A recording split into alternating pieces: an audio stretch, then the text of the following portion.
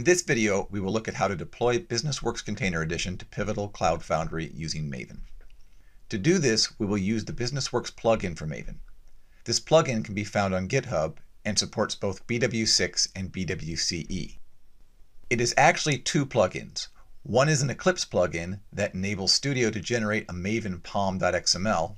The other is a plugin for Maven itself that generates BW packages and, for BWCE, pushes the results to the container of choice, in this case, Pivotal Cloud Foundry. To install the plugin, download and unpack the zip file in a temporary directory. Then run install.sh for Linux or install.bat for Windows.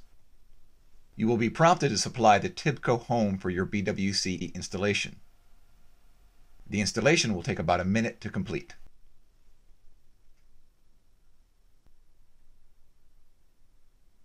To show how this plugin works, here we have a BWCE project that provides a simple REST service. It exposes a single GET method named user and replies with a static payload. Before we generate the POM, we will want to make sure Studio knows our target container will be Pivotal Cloud Foundry. To do this, go to Windows, Preferences,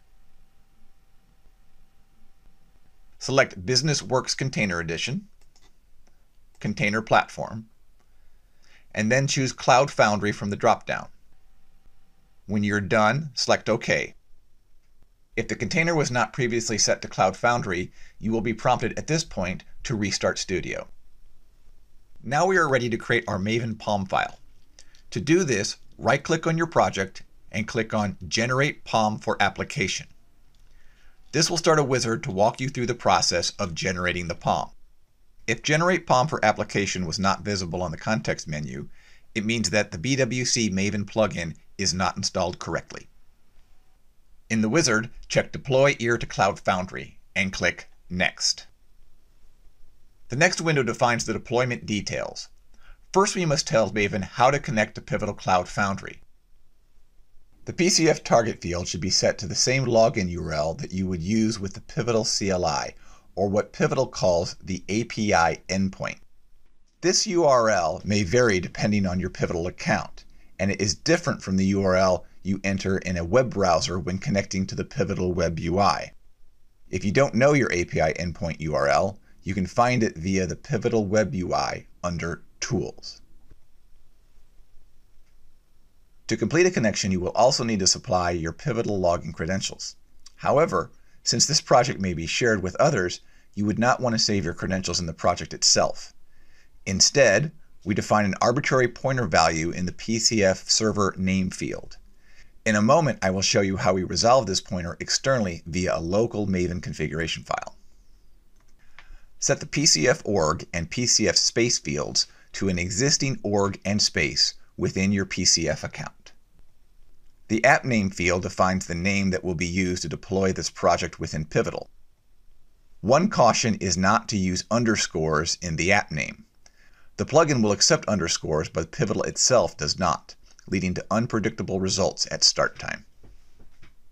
In the app build pack field, enter the name under which you loaded your BWCE build pack into Pivotal.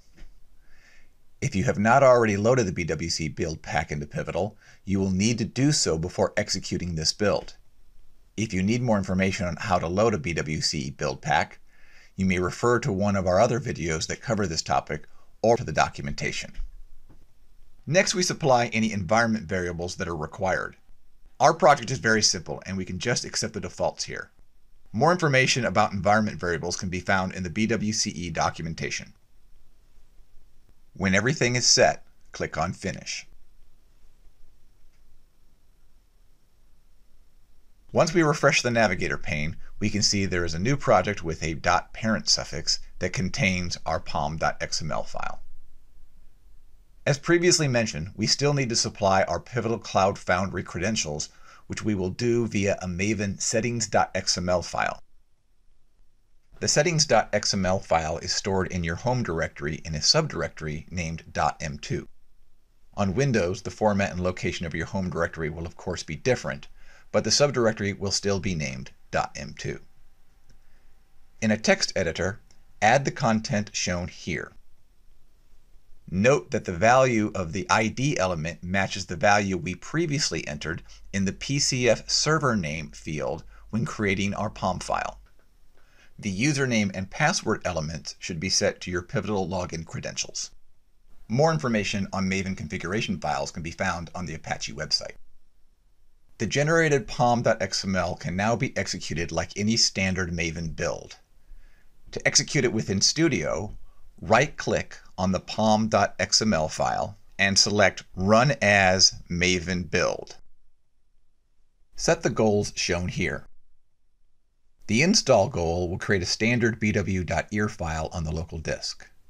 The initialize goal will tell the BW Maven plugin to load the Pivotal deployment properties into memory.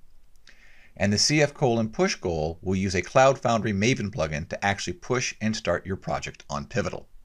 When everything is set, click on Run to execute the build. The console will appear to show the progress of your build. Completing the build may take a few minutes, depending on network speeds and the size of the ear file you are pushing to Pivotal. In the console, you can find a reminder of the URL where your service was deployed.